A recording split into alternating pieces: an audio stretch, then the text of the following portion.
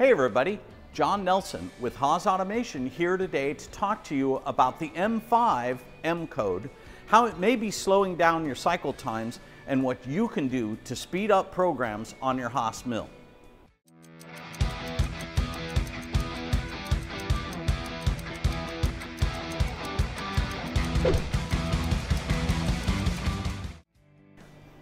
M codes are a lot like switches that turn machine functions on or off. For example, M8 turns the flood coolant on and M9 turns it off. M5 is the spindle stop command, and it waits for the spindle to stop rotating before program execution continues. If your spindle is turning at maximum RPM, it may take 2 or 3 seconds to decelerate to a stop.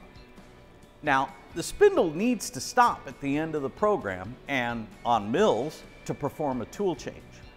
Ironically, the M5 is not necessary in either of these cases on Haas machines. That's because several M codes in the Haas control include the spindle stop function. M0 and M1 program stop commands stop the spindle. The M2 and M30 program end commands also stop the spindle. But most importantly, the M06 tool change command includes the spindle stop function. In fact, the M06 also moves the Z-axis to tool change position, stops the flood coolant, stops through spindle coolant, stops through tool air blast, and stops the auto air gun functions simultaneously. And that's the key to real time savings. While it only takes fractions of a second to turn off coolant or the auto air gun, the spindle deceleration time associated with M5 can be a real cycle time killer whenever the RPM is higher than 5,000. The tool change command M6 allows the spindle to decelerate at the same time the machine moves to tool change position. Combining these two actions virtually eliminates the dwell while the spindle decelerates after an M5 command.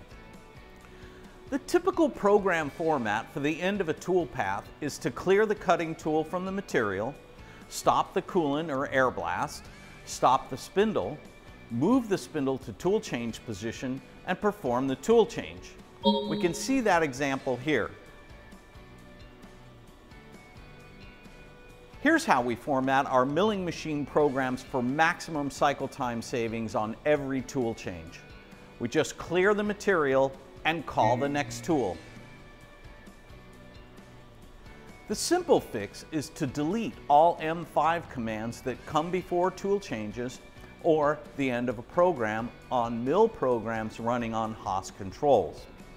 We do need to add a disclaimer that you should always review your G-code programs to evaluate the impact that any edits will have.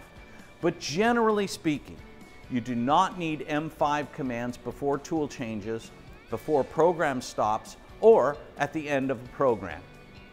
Pay attention to how you or your post-processor format M codes for tool changes and start reducing cycle times today. Thanks for watching, and we'll see you next time.